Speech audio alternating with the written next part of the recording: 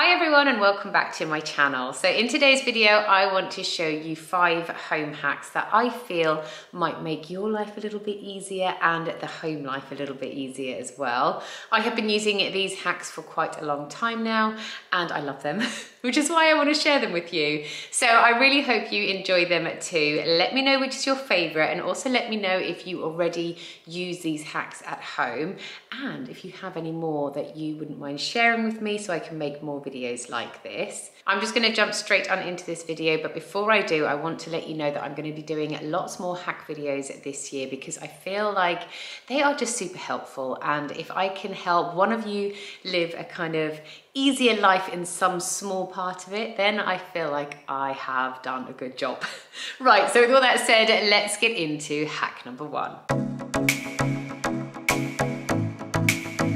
So I'm hoping that it's not just us that has a drawer like this in their home. I feel like every home has one of these drawers.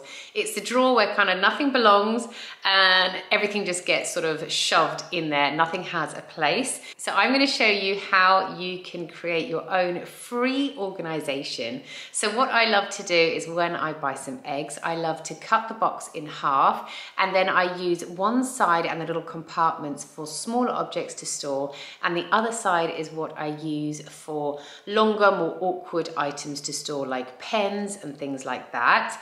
I know some of you might be thinking this isn't a very pretty way to have drawer storage, but it's free. And if ever it needs changing out because it gets a bit grubby, the great thing with this is that you can throw it away, it's recyclable, and you can just pop a new one in when you get some more eggs. So instead of buying the kind of plastic containers, I feel like this works just as well. You can use as many egg boxes as you would like, and you can use this hack in any drawer in your home too.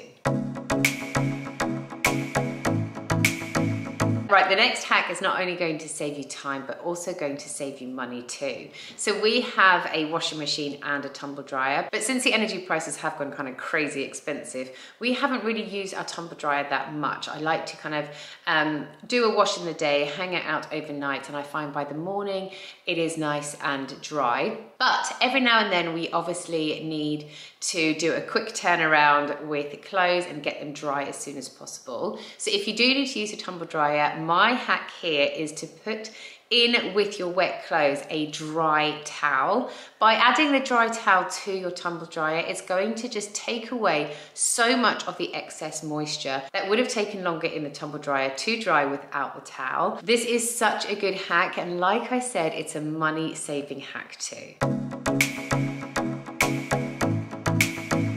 So I'm someone who absolutely loves a delicious smelling home. So what I have started to do is make my own room spray. What I love about this is you can customize it, so you can make it smell different every single time you make a spray, and it obviously won't cost you too much too.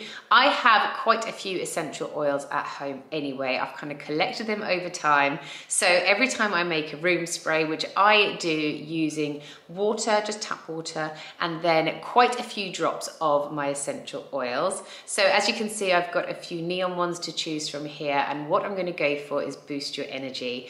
This is such a lovely smell. So once I've added my drops to my water, I am just able to then spritz around any room that I want to smell lovely. This spray bottle that I have got is actually a small spray bottle. I got some of their reusable bottles so I could create my own room sprays. They do lots of different cleaning ranges that you use their bottles for, but this one I have got now is now solely dedicated to my room sprays. This is a really lovely, cost-effective way for you to make your home smell amazing.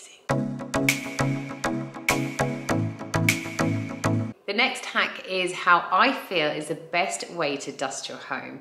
So I do feel like dusters can often just leave extra dust when dusting. And I also don't love using like Pledge or anything like that because I feel like it's really toxic, and when I breathe it in, it's just not a nice smell at all. So what I have started doing instead is using color catchers to do my dusting. This is perfect for surfaces as well as baseboards on the kind of ledge of the baseboard where you get that kind of build up of dust. So as you can see, I'm showing you this table here in bright sunlight, because I feel like that's the best way to see dust on items. So this table, as you can see, is really quite dusty.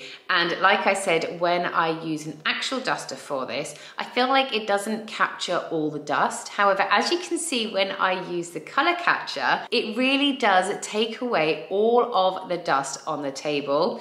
It's a great thing to also, once you've used it, just shake it out outside.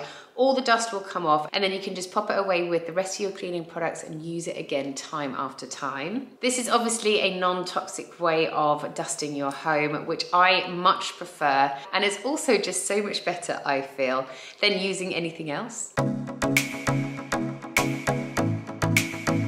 So the last hack I want to share with you is probably something you've seen before, but if you haven't, then this is definitely one to remember. So I often will buy items that have a sticky label at the bottom. I'm actually just showing you a candle here today, which usually I wouldn't remove the sticker from the bottom. But when I buy new mugs or new cups or new plates and things like that, and it has the stickers on the bottom, I find it so irritating when I cannot peel the sticker off, or when I start to peel it off, it breaks halfway through, and then most of it is still left on the item. So the best thing to do here is to get a hairdryer, and you just want to heat the sticker up.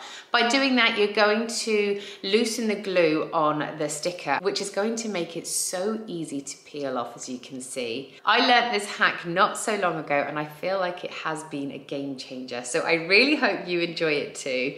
And you can go around your house now and start removing all of those little labels that have been stuck on for far too long. So those are the 5 home hacks that I wanted to share with you today. I really hope you have enjoyed them.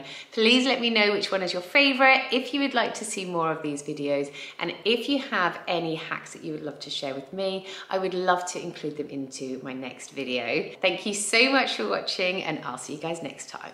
Bye.